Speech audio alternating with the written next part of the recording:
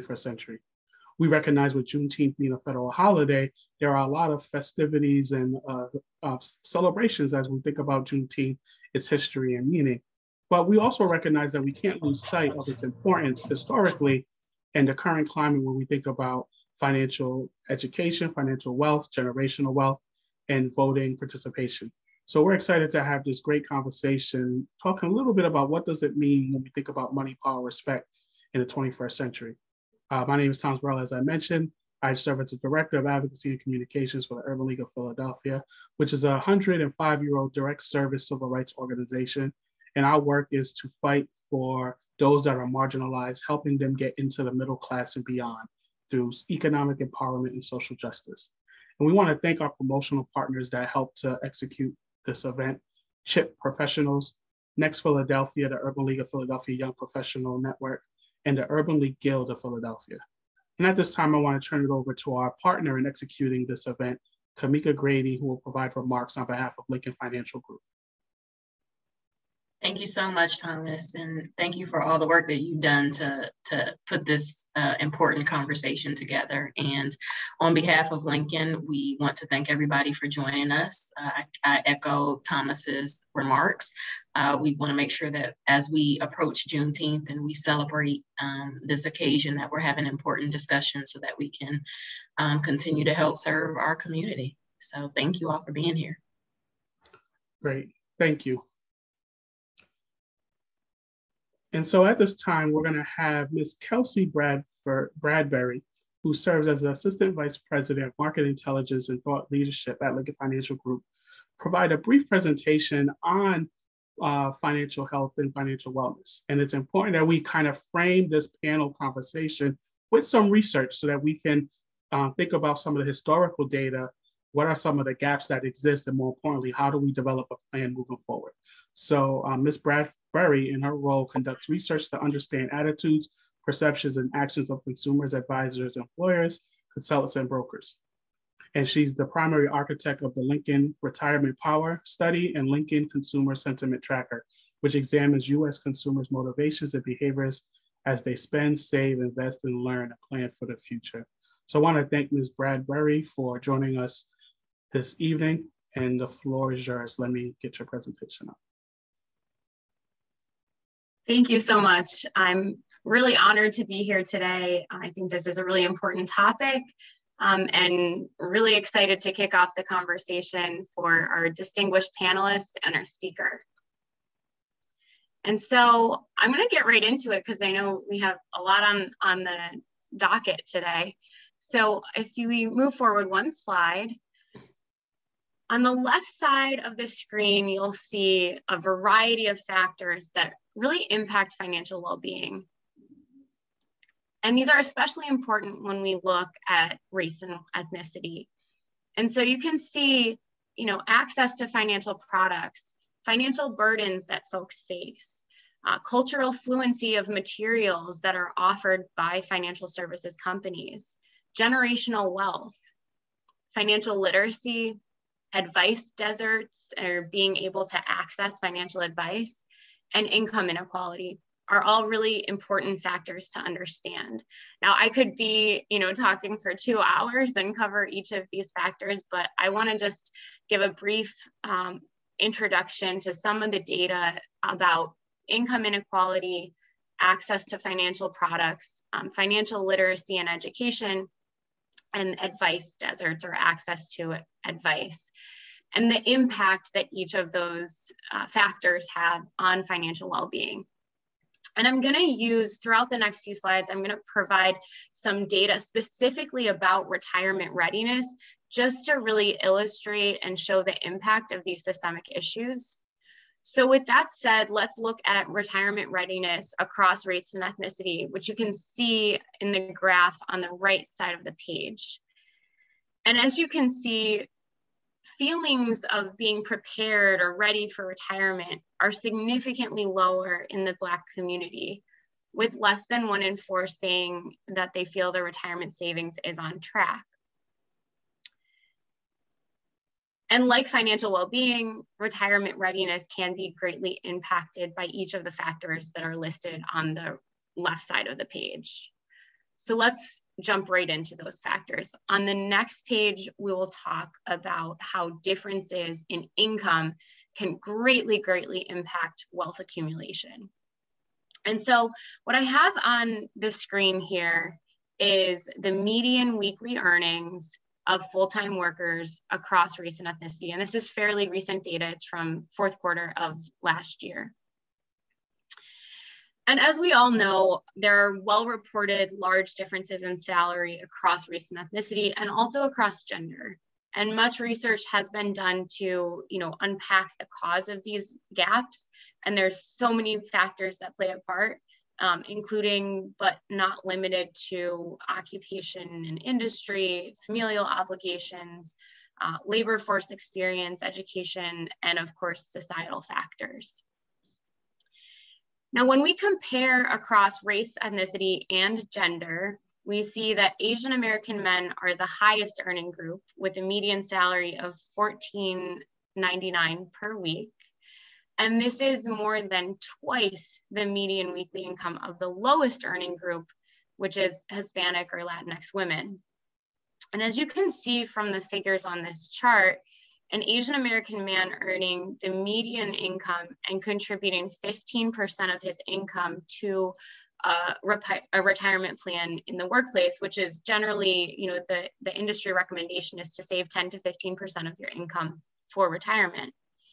So that highest earning group saving 15% of their income at the median earning rate would save $11,692 annually for retirement. Now let's compare that to a Hispanic or Latinx woman earning the median income and saving the same exact percentage of her income. She would save about $6,000 less in that same period. And in order to save the same as someone at that higher earning threshold, she would need to save more than 30% of her income to have the same account balance. So this really, coupled with salary differences, we also see that women face costlier day-to-day expenses. Oh, I'm hearing someone might not be on mute.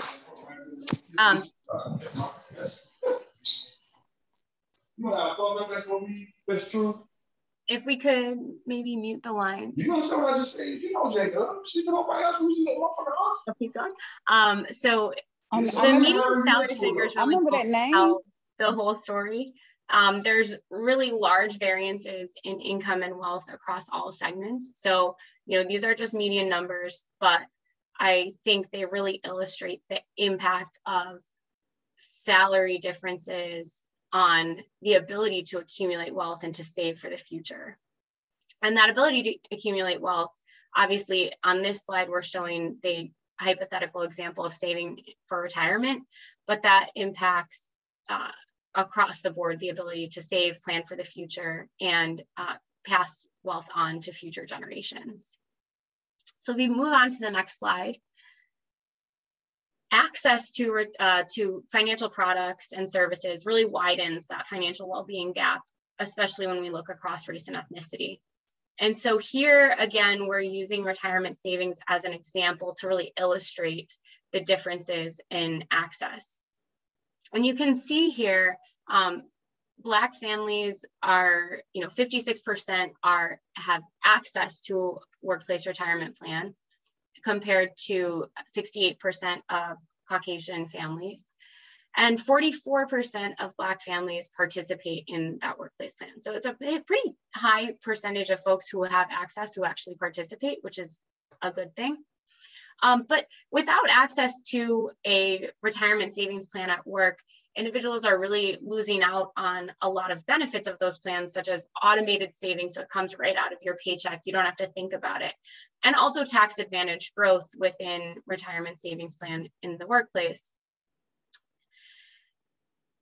And further building on that, the impact of COVID had a disparate impact across race and ethnicity. So we saw that 36% of Black consumers say that they or someone in their family was laid off or lost their job as a result of a pandemic. And again, that critically impacted not only ability to save, but also access to products such as a retirement savings plan. Moving on to the next slide, we'll talk a little bit about financial literacy. So financial literacy scores are pretty low across all US adults of all race and ethnicities. But we see that financial literacy is particularly low among women, Black and Hispanic consumers. And so you can see on the left side of the screen here that the number of questions on average that folks got correct on a 6-question quiz, and the quiz covered various investing and saving topics. Basically how, money can grow and, impacts of interest rates and things like that. And what compounds the financial literacy concern is that there are a lot of programs that are being made available in the workplace. There's education that is being made available to younger folks in school, and there's a lot of that's being done to address this. However, at this point, these financial wellness programs are not always resonating across race and ethnicity. So we can see that the percentage of folks who find financial wellness programs in the workplace to be very extremely useful is different across race and ethnicity, and that's on the right side of the page. And so the key takeaway there is, as an industry, we in financial services really need to do a better job of being culturally fluent and making sure that we're looking across all folks to understand what's needed and what will resonate when it comes to financial education. And on the next slide, we'll talk about those advice deserts. So again, the term that I'm using, advice deserts, is really about access to and availability of a financial advisor who someone trusts and feels comfortable going to. And so you can see on the far left side of the screen, there is different levels of trust in financial advisors. And that's for a number of reasons, a lot of which have to do with sort of history of feeling perhaps discriminated against by financial services industry. And you can see that the trust levels are pretty low, in particular in the Black community. And then when you look at representation among financial advisors, you can see that, and that's in the middle part of the screen, you can see that is really adding to a lack of trust. So women, Hispanic and Black folks are very underrepresented in the population of US advisors. So that is really only compounding sort of the lack of trust, lack of access, and if we can encourage more diversity within the advisor population, I think that will go a long way in really serving the needs of various communities.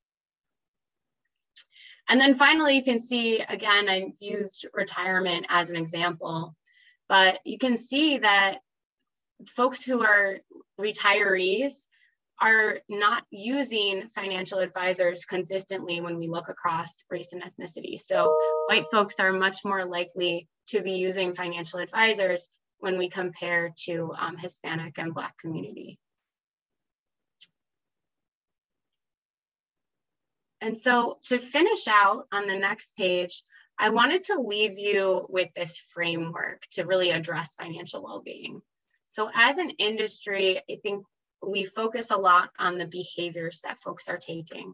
So we say, folks should start to save early. They should save 10 to 15% of their income, invest in a diversified portfolio, avoid taking on too much debt, invest in certain products, seek financial advice. And we try to track and influence those behaviors and educate around those behaviors to really drive financial well-being. And I think we've done, as an industry, a good job of identifying positive behaviors and striving to build education and tools to really address those behaviors. But what we can do more right now, I think, is these items that come before behavior in this framework. So doing more to address and understand the social and economic environment, personality and attitudes, decision context, how a particular decision is presented, knowledge and skills, and in particular, available opportunities.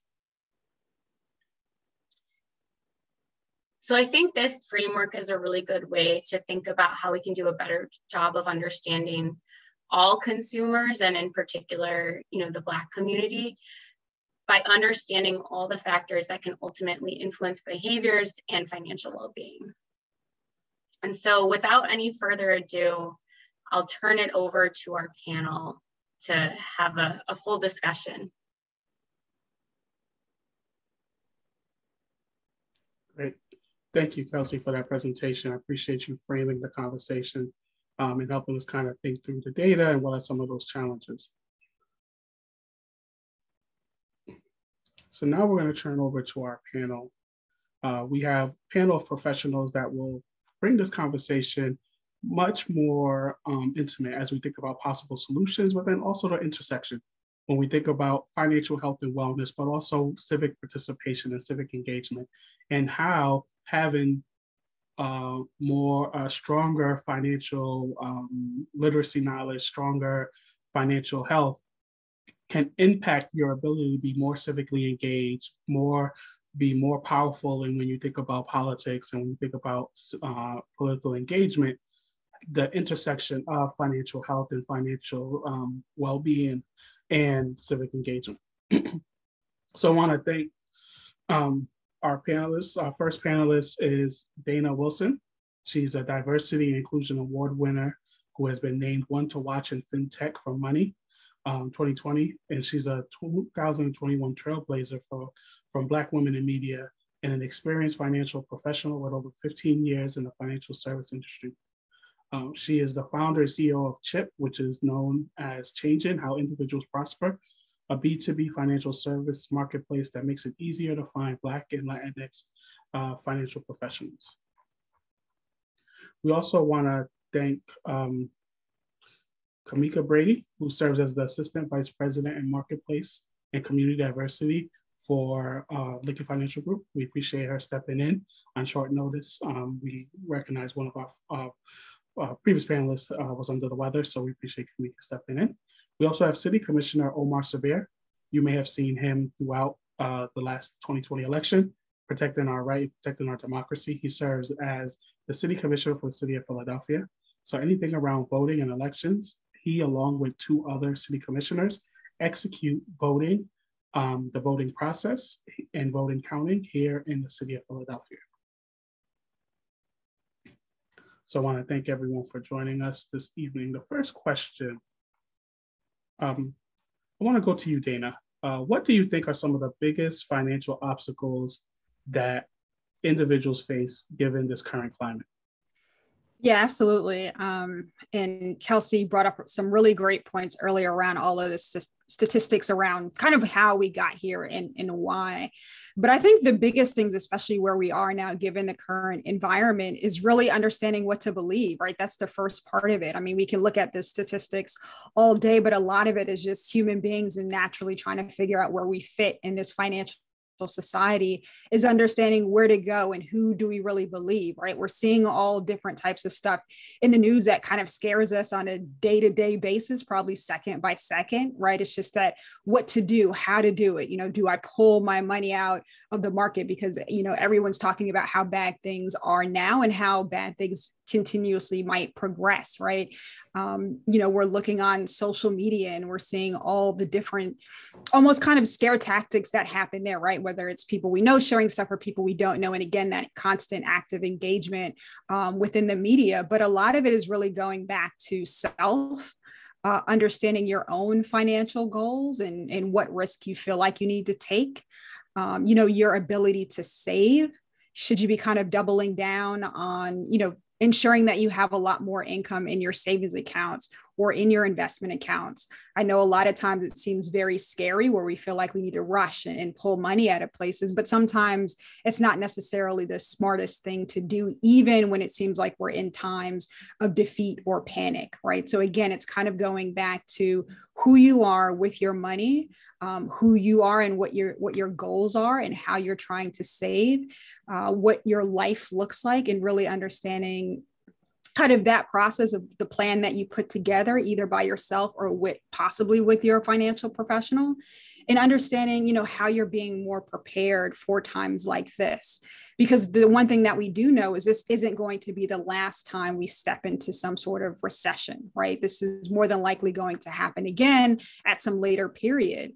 But if you understand your unique goals, if you kind of try to source out information that's continuously coming from the news and social media, and just kind of take some steps back again into what your own personal financial journey is, you can kind of start to overcome a lot of the stuff that we're seeing in unfortunate situations that is going on, right? The rise in gas prices is real. I live in northern New Jersey, so I think we're at the top. I actually think we're winning right now in this competitive environment of gas prices. But it's all about, planning and saving and knowing that, hey, I need to either double down on things that I'm doing, and making sure that my money is making sense for me, and ensuring that, hey, I'm able to live off my means, right? That's something that we don't always necessarily do in all communities, but specifically sometimes in our community.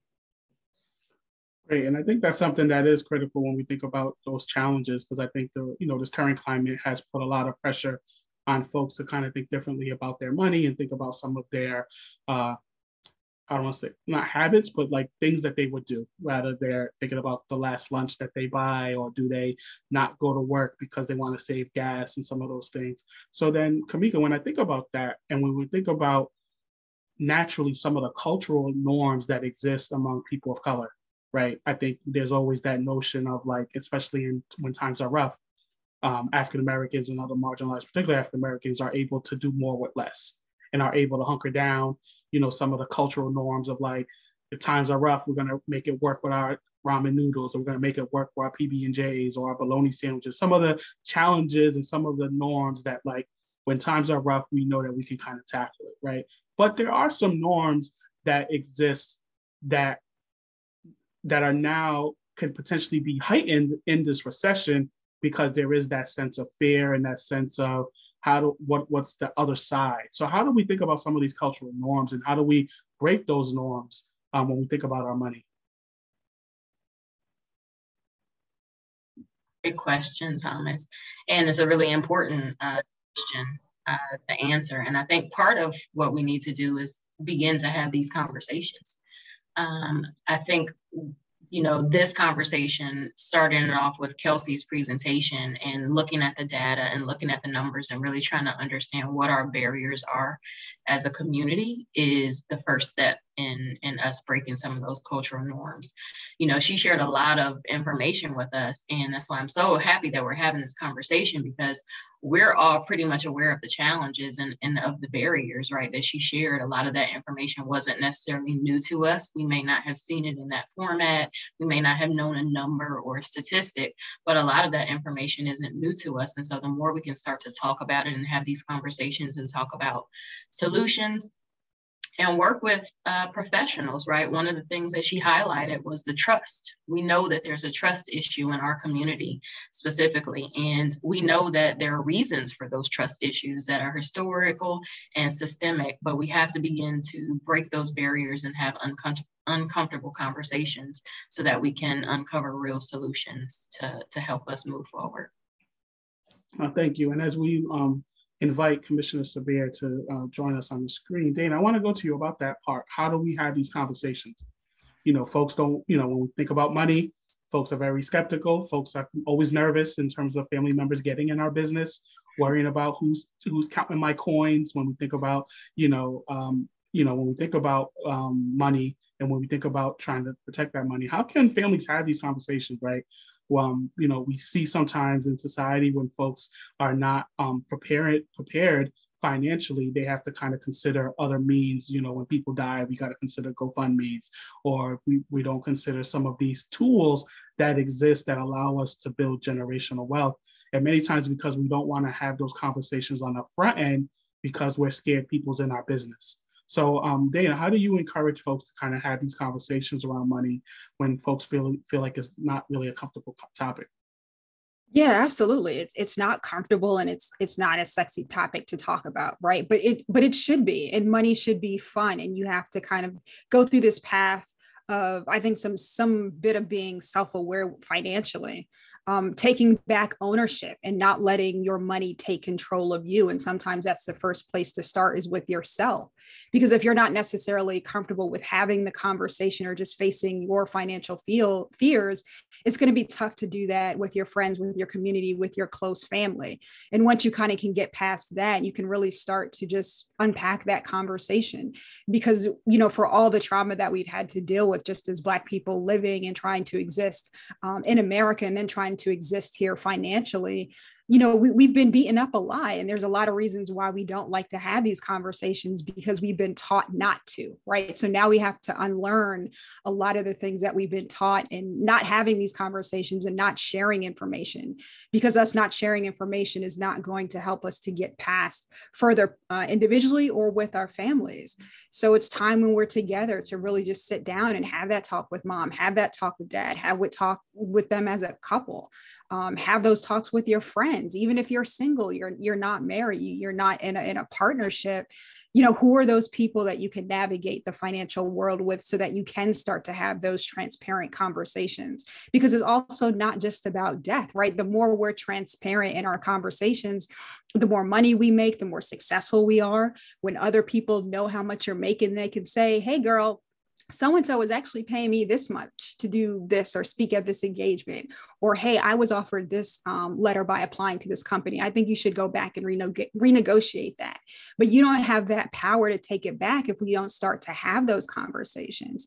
And of course, it's even worse in our communities when we're talking about, you know, death and having to experience that. And I'm sure we've all been there. I've been there, right? Where family members don't necessarily have things set up properly, and you have to step in financially to either take on that burden or figure out how you're going to crawl out of that hole. And it's not a good place to be in, because you either didn't have the conversation or didn't want to, or were scared to, or again, was worried about someone being all up in our business, right? We don't have the luxury of going forward with that. You know, we're here not necessarily to talk about the past and the history and how we got here, but really solutions on our path forward. And a lot of that is championing each other to do better, championing each other to create those safe spaces to talk, right? Even within your group of friends or your family, making people feel comfortable to know that, hey, like, it's not about this hierarchy of what you make and what I make. It's about, how can I help to propel you forward? How can you teach me something about maybe something that you're doing financially that might make sense for me as well?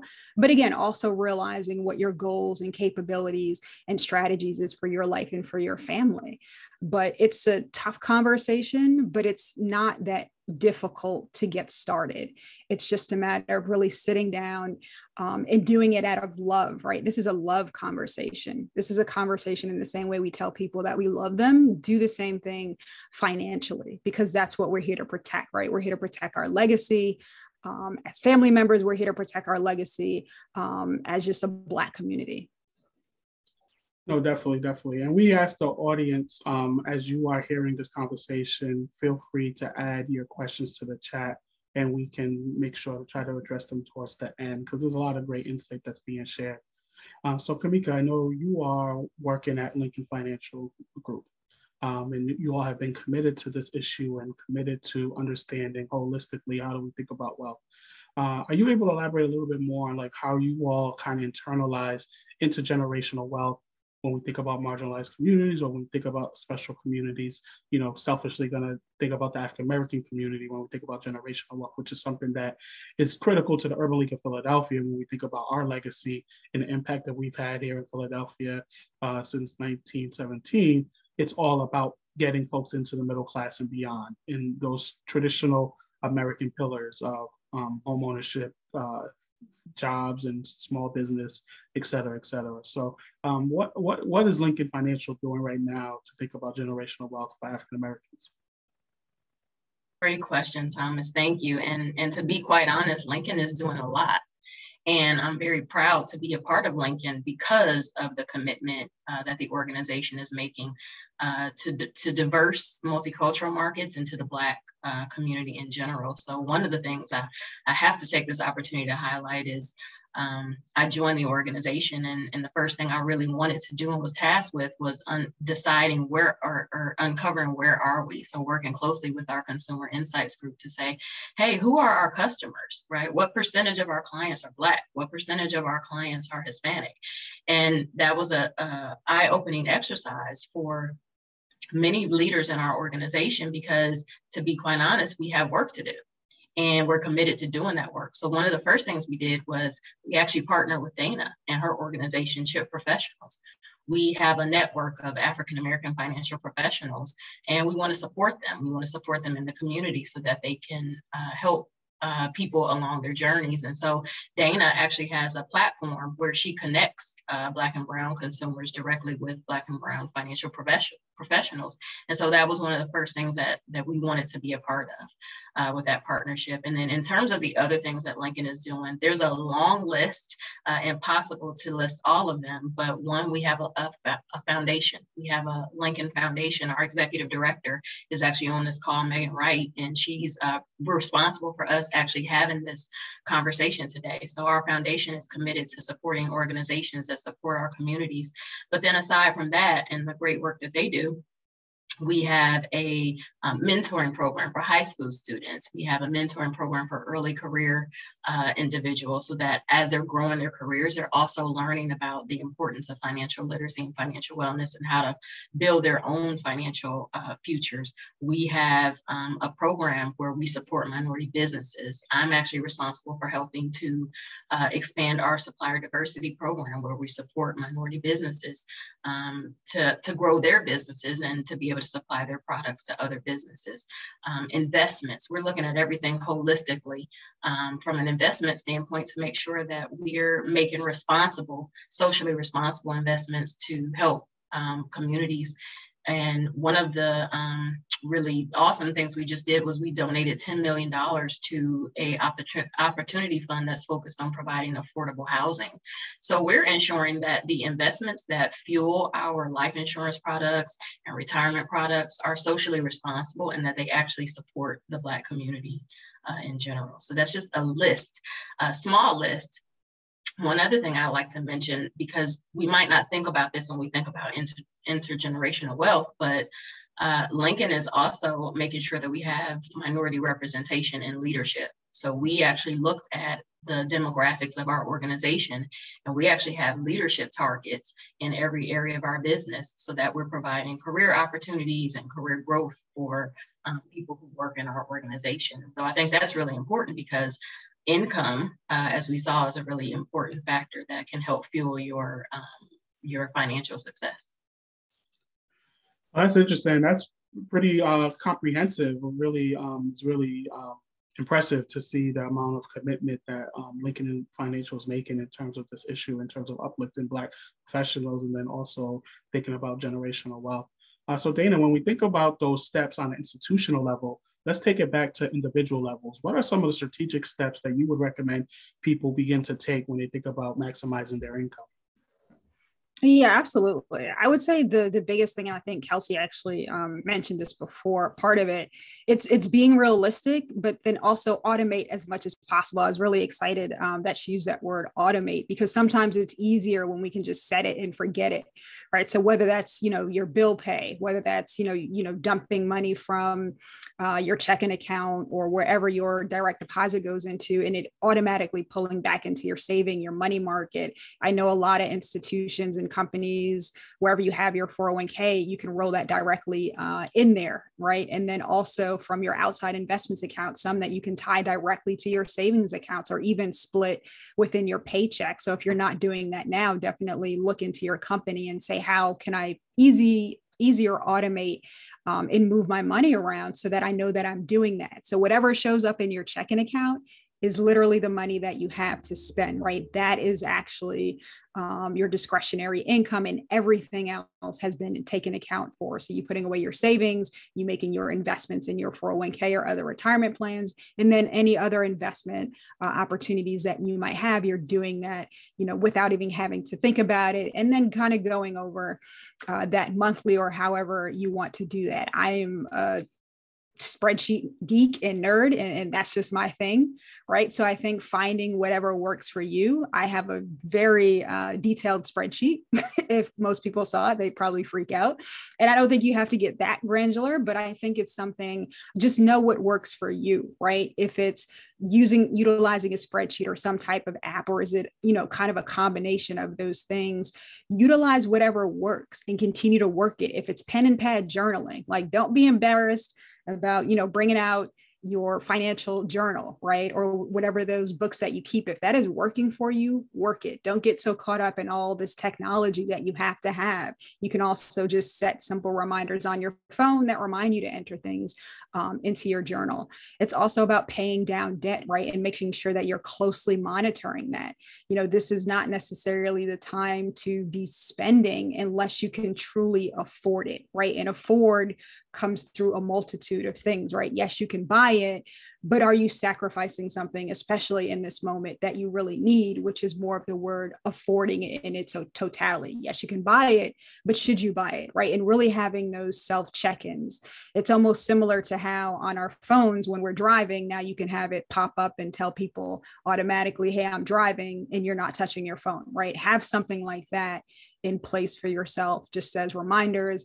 Have your accountability team. I think that's important. And your accountability team should be those financial professionals, your financial professional team. So whether that's your financial advisor, your accountant, your tax professional, your estate attorney, your wealth planner, that CFP professional, and understanding that these can be separate people. And what those individuals bring to the table and how they're communicating with people can really determine your outgoing financial outlook.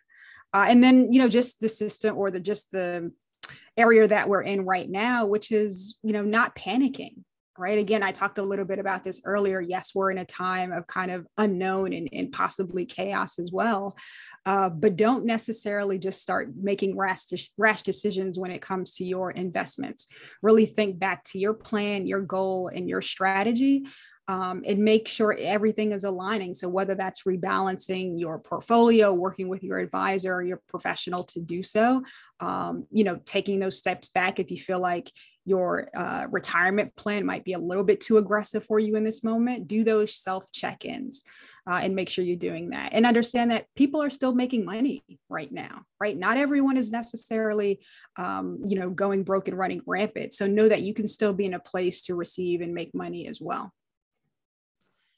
Definitely. And I think it's really important you think about accountability teams, because that extends itself when we think about politics and political engagement, right? Because when we talk about advocacy and when we talk about civic engagement, there is this tendency to think that you have to go at it alone.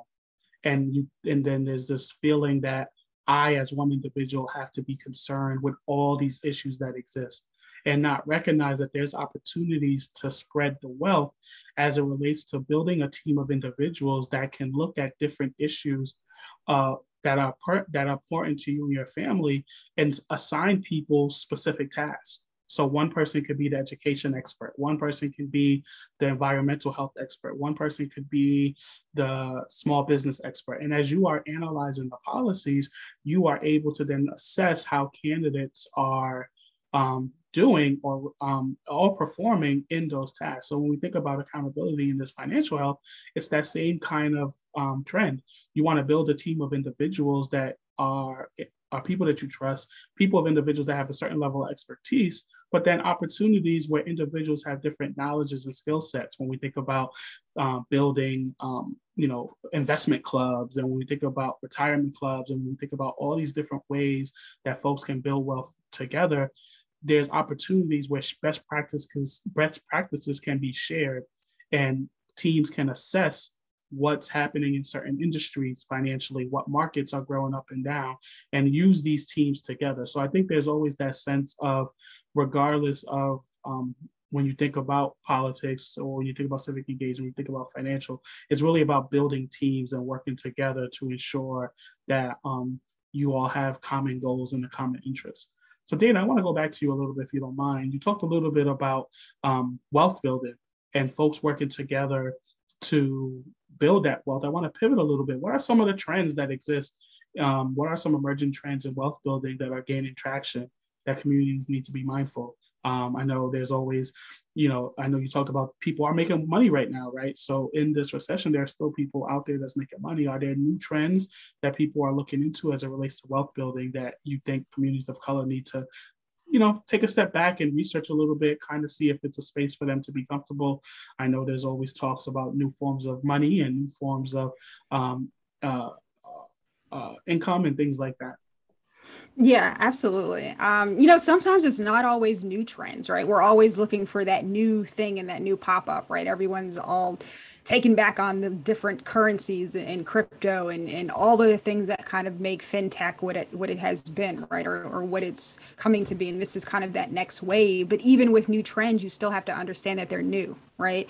And there's a lot of people who are, have coined themselves as these kind of crypto experts and experts in this, but you have to recognize that it's really hard to be an expert in something that has kind of been around for about 3 or so days, right? If we want to kind of look at it in a granular perspective. So you want to just kind of tailor your expectations and keep that in mind and understand that everything that's new can also come with risk, right? Not that you shouldn't kind of dip your toe in it to understand, educate yourself. Absolutely. This is a time where we can have greater access to things that are new and developing, and we should absolutely be at the table, but also understanding, does that table make sense for what you're trying to do right now? And how does that fit into a part of your legacy and your strategy, and making sure that you're not putting everything into that specific table or new trend because it may or may not make sense for you in this moment, right? That doesn't mean stay away from different types of currencies or NFTs and stuff like that, but just understanding that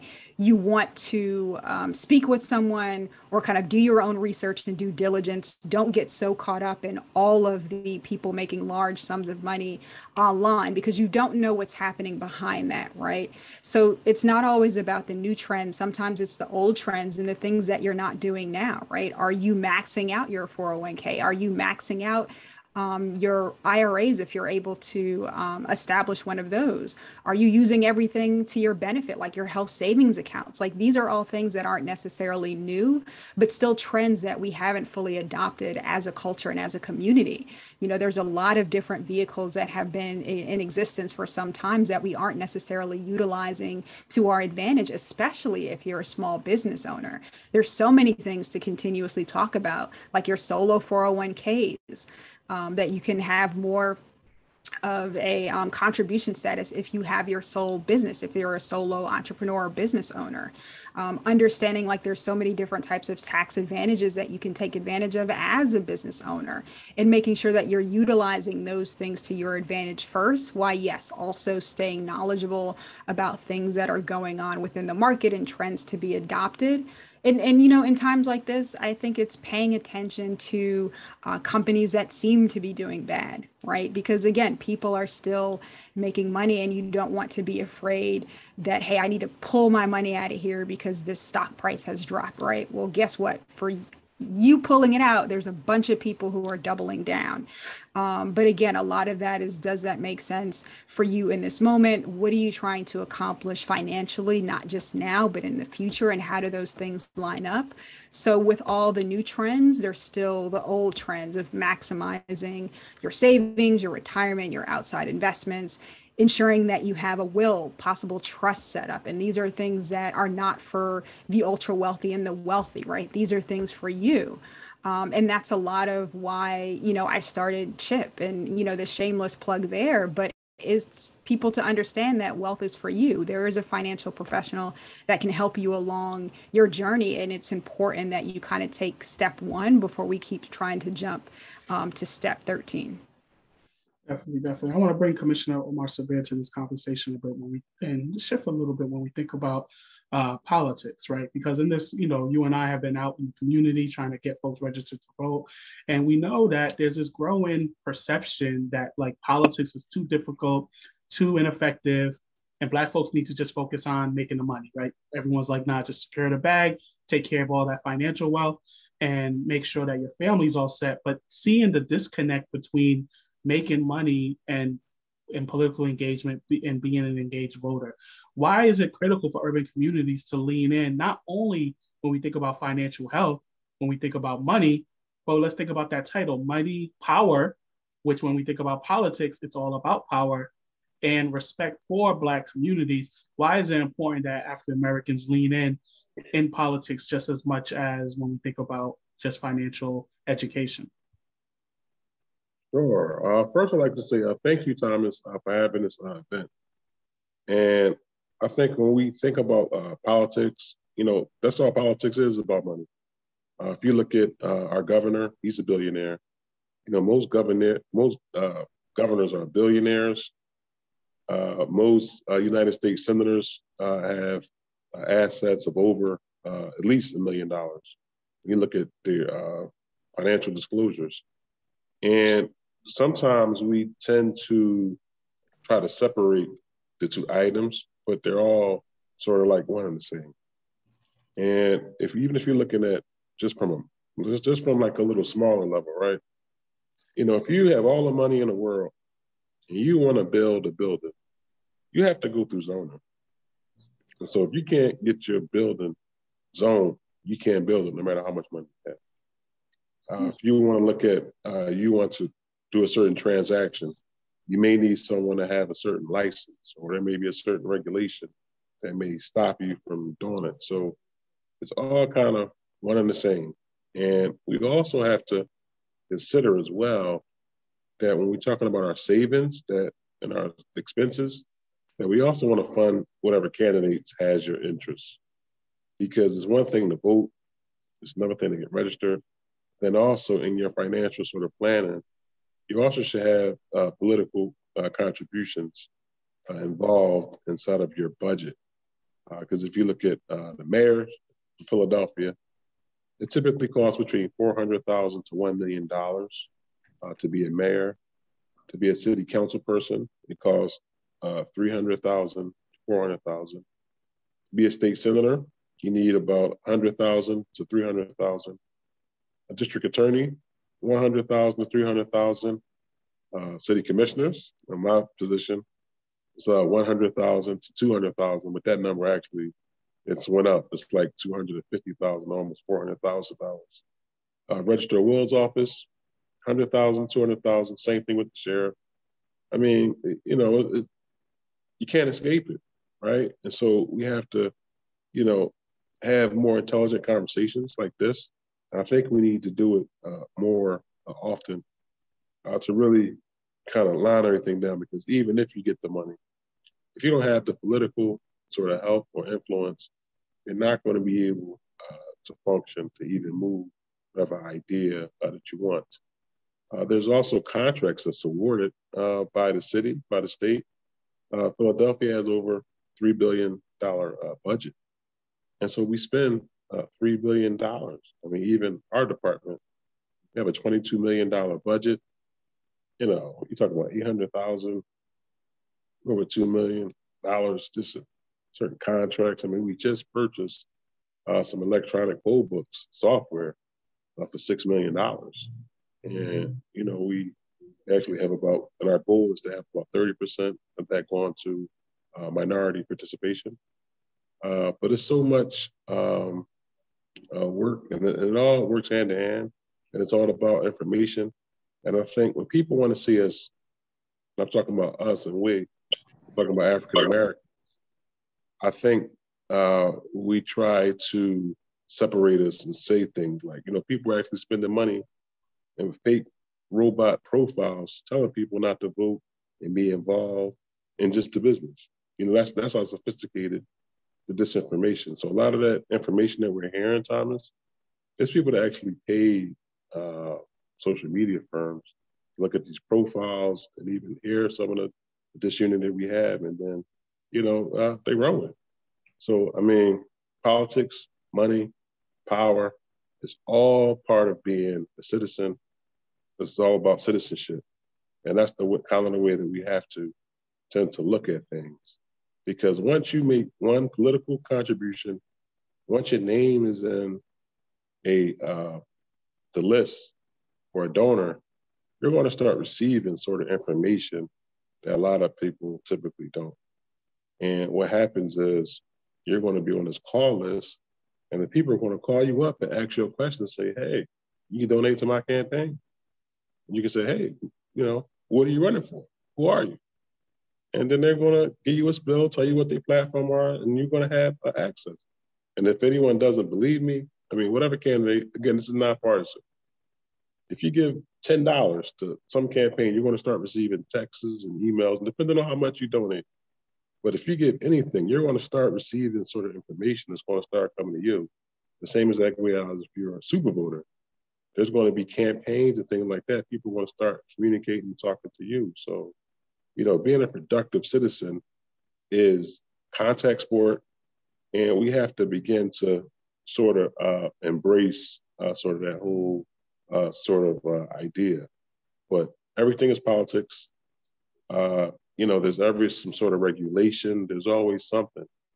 And then another thing you got to look at too is, let's just say, for example, that you fulfilled your contract with the city or with the state.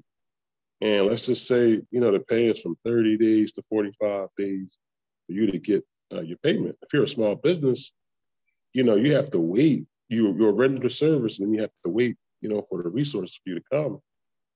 And elected officials can push that, sort of thing and say, hey, wait a minute, this business hasn't been paid.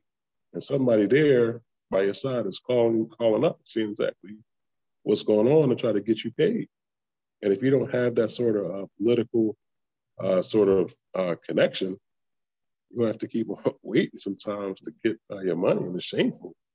But that's just the way how life sort of operates. I mean, even if you want sort of services, which is schooling and education, even with the school district, I mean, you might call the school district up, try to get some sort of results. But if you call an elected official, he makes that call on your behalf, or she makes that call on your behalf, things are going to run a lot smoother. So we have to begin to not look at things like we're outsiders, we're insiders, we're taxpaying citizens. And this is what we deserve.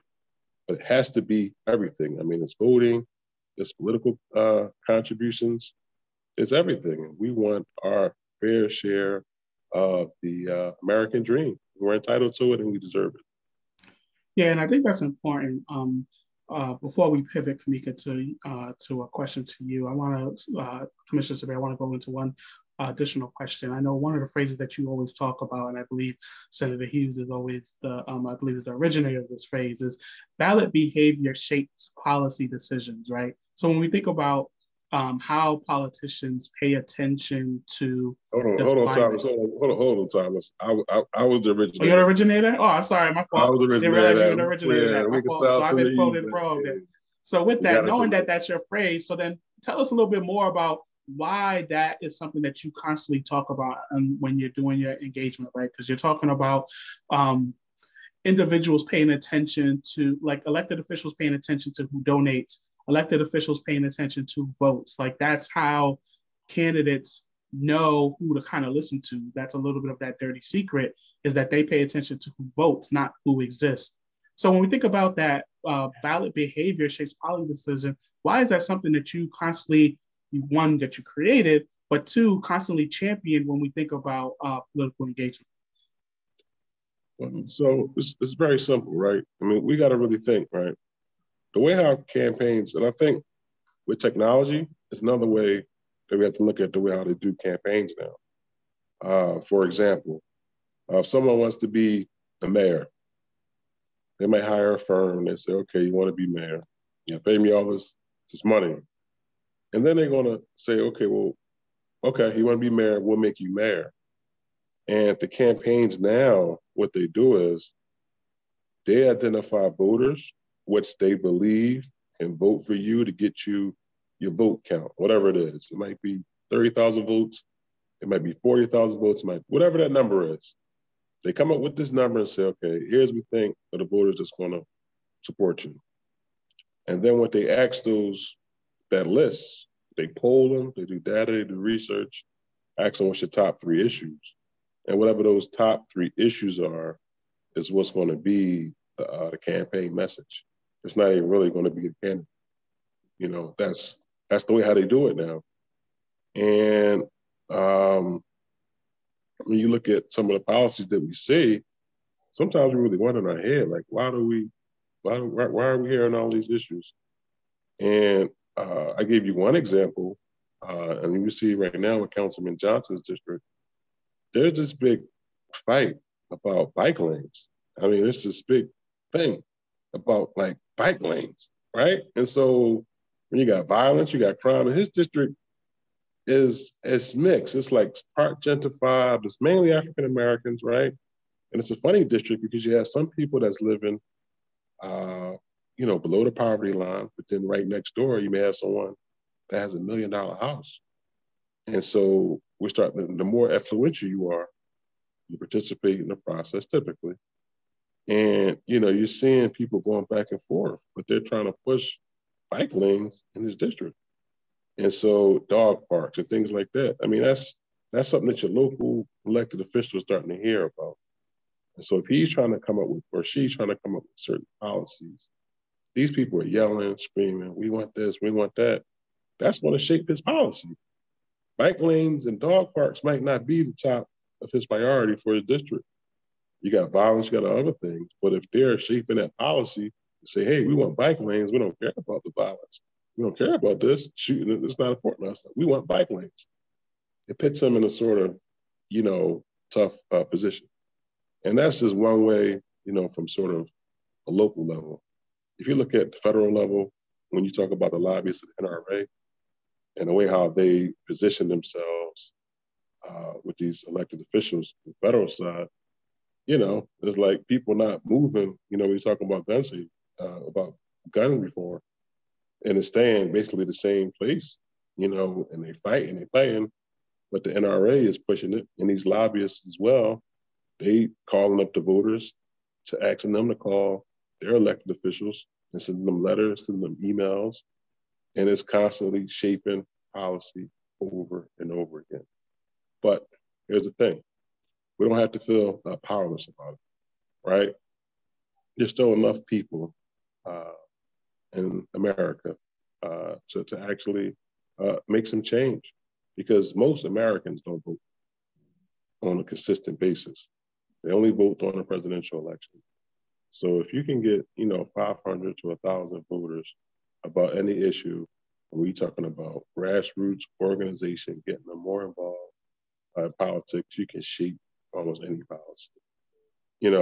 And believe it or not, your average council person may only receive 10 to 15 calls a day. And Philadelphia is one of the largest cities, but even as large as we are, a district office may only get, 20, 30, 40 calls sometimes, depending on the day. And so we have to understand that, we do have leverage. It's not hopeless. But again, it shapes policy. The more we vote, the more we get.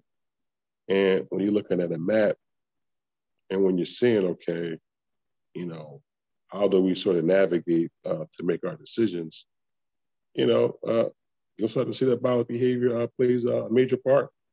One of the things that I observed during the pandemic was when the trash collection was going to be moved slower.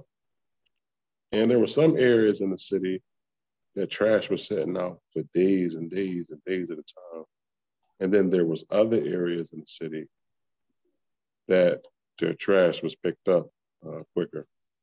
And it was shameful is that the areas that trash wasn't picked up was areas that didn't really vote and participate. So we have to, analyze these things and constantly have that sort of communication with our family and friends. And even just growing up, I mean, me myself, I'm a product of the Philadelphia School District. I'm a graduate of the Philadelphia School District. graduated from Cheney. And I believe that, and I have children inside the Philadelphia School District myself, but I think the school district has changed. I mean, I think the school district has, but if you look at the vote totals when I was younger growing up, they were actually higher. So we had, like better schools. But now we start to see our voter turnouts decline through the years. We started seeing us lose over $1 billion when Governor Corbett was in office. And in that time, we saw a 9% voter turnout in 2013. And next year, we lost $1 billion. Governor Tom Wolf, he'd been trying to put the $1 billion back, and he'd been adding it in, but we're still, $1 billion short. We lost $1 billion. And so that's detrimental to already a poor school district. And, it happens, and we have to, like I said, keep on increasing our turnout. Now, flip side, what we saw in 2020, right? That part was so important. We saw government give back unprecedented money to the citizens. Don't we ever know in the history of our country? That pandemic money, that PPE money, all that money that came out, it was an election year. They gave out all that money so that, it was a very important election. And we know that changed even some people lifestyles. And so you saw one of the highest turnouts in the history of elections, and so because people felt, the power from the government, they said, hey, man, I need to be involved in it. And so, as we move forward, we definitely want to try to develop, policies that affect people. And then we also can look from a historical perspective too, of all the things that have been, sometimes we take things for granted, like the LAHI program, the USEF program, all these different programs that have been helping us for years. A lot of times we don't really equate that to a political sort of decision. And, we have to keep on working. Yeah. No, definitely. And so that's definitely a point when we think about just those connections between how government works, and more so how government can pay attention to data to then think about new policies. Like the census is a perfect example. That census data is how government figures out if a new health system goes in one neighborhood or not, or if a new building comes in a neighborhood or not. So all this participation is how you let your government know that you are here, that you exist, and that you're present. So Kameka, as we close out, I want to have one final question to you, because we know that in this great pivot or great resignation, I know there's a lot of different terms that exist when we think about this current climate where folks are looking for a new job, looking for a new industry to kind of go into. Are there certain skills that you believe people need? And let's say people wanted to go and become your colleague over at Lincoln Financial, and they wanted to enter the financial service sector. Are there certain skills or certain transferable skills or certain things that they should consider if they kind of want to pivot into this role? Thank you, Thomas. Great question. And I'm just really learning and actually enjoying this conversation. And I really appreciate what the commissioner was saying. When I think about Lincoln, we actually have a lot of employees who are active in politics, some who actually serve, which I think is really important. And so that kind of ties into your question, because there is a direct connection, and organizations like Lincoln recognize that and encourage that. We encourage voter participation because we know that it is important. And so from a industry standpoint, in terms of jobs and careers, the good news is that there are tons of opportunities and tons of jobs. There are transferable skills. Many people like me start out in financial services, and I didn't intend to go into financial services. I didn't graduate with a finance degree, so you don't need a finance degree. I think if you wanted to work directly with people regarding money, you can really just want to help people, and you can really want to serve. And the financial services industry covers all aspects of finances. So you can work in marketing, you can work in communications. If you want to be an entrepreneur, you can follow Dana's path to become an advisor. And then you can actually transition into, being a business owner. From my standpoint, Lincoln actually has a diversity recruiter. We have lots of jobs that are open and available, so you can always check out our website. But I think you will be pleasantly surprised to know that there are transferable skills, and our industry is actively recruiting. We want more diversity in our industry because we know that if we have that representation, then we can help serve our communities more. Great. Not noticing if there's any questions in the chat, so we're going to try to close out. We want to thank Dana Wilson, founder and CEO of CHIP, Professor CHIP, which Kameka, Grady, also the Commissioner Omar Sabir. We also want to thank Kelsey Bradbury for her presentation earlier. For this insightful presentation, once again, when we think about generational wealth, when we think about financial health in terms of urban communities, it's really about not being afraid to have these conversations around money, not being afraid to have these conversations around politics. And how do we ensure that as African Americans that we participate to this fullest extent, right? We participate in ensure. Real quick, I didn't get a chance to say the deadlines and election day. I just always want to. Oh yeah, feel free to. That's the ones listed. Yeah, voter registration deadline is October the 24th. November the 1st is the vote by mail deadline if you're planning on voting by mail, and November the 8th is actual election day. About 30% of Philadelphians vote by mail before election day, but listen, we have a very important election. We have the governor on the ballot. We have the United States Senate on the ballot. That's an important election because that can balance the balance of power in the United States Senate. So it's very close, and there's open seat. And I can guarantee you, with the surety as we sit here, that our quality of life will change overnight, depending on who wins the governor's seat in Pennsylvania.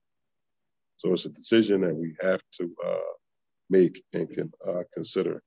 And PhiladelphiaVotes.com is our website. Any way that we could be assistable to you, let me know. Definitely. So when we think about, it's important when we think about, once again, understanding deadlines, we ask you all to look in the chat and actually see a quick survey from Urban League and Lincoln Financial. We want to know how well this conversation was. Did this conversation resonate with you? So as we continue to think about future presentations, we want to make sure that we are building our content in a way that speaks to what you are looking for. So if you can quickly fill out the survey that's in the chat so that we can get that insight. So once again, we want to thank Dana Wilson. We want to thank Kameka Grady. We want to thank Commissioner Omar Sabir. We also want to thank Kelsey Bradbury. We want to thank all our partners, Next Philadelphia, CHIP Professionals, Urban League Guild, and more. And then, of course, we want to thank Lincoln Financial for joining us in this conversation to make sure that we have in this holiday season, make sure that we're not losing sight as to the mission and purpose of Juneteenth to ensure that we are thinking about generational wealth and we are thinking about ensuring that our community is maximizing its potential and achieving the dreams and goals that they set for themselves. So thank you once again, everyone, and enjoy the rest of your evening. Thanks, everyone.